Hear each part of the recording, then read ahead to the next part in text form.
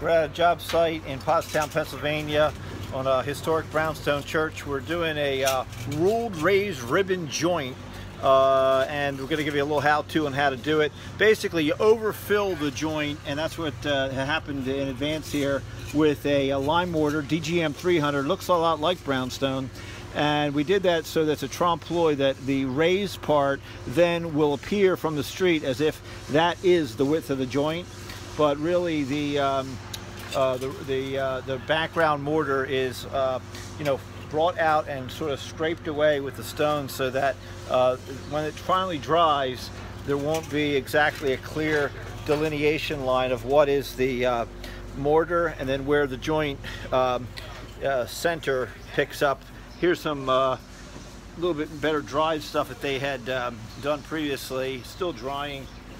In the end, the joints will dry out so that the scraped away material will look closer to the color stone, and the compressed top of the joint, okay, when you compress it with a tool, it'll actually dry lighter so that it appears then to be a narrow joint. So here we overfilled, and then now down here the guys are taking and run a little, basically 2 hacksaw blades with a piece of keel between the blades.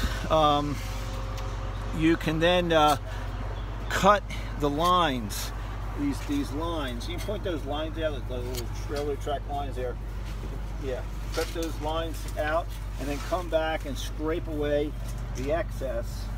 And that scraping away the excess gives the appearance of that, or actually it's not just appearance, it is a raised ribbon. The reason it's called ruled is that our cut man Dan will actually use a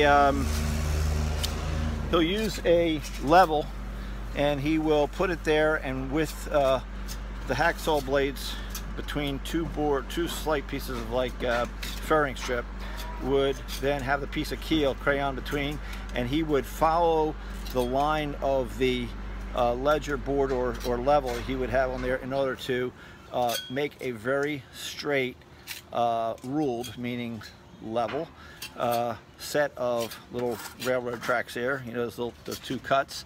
And the reason we put so much material to build it up is that we don't only want it to be ruled so that it's level, we also don't want it to be waving in and out. So we want to put plenty of material on, and that's how you do that.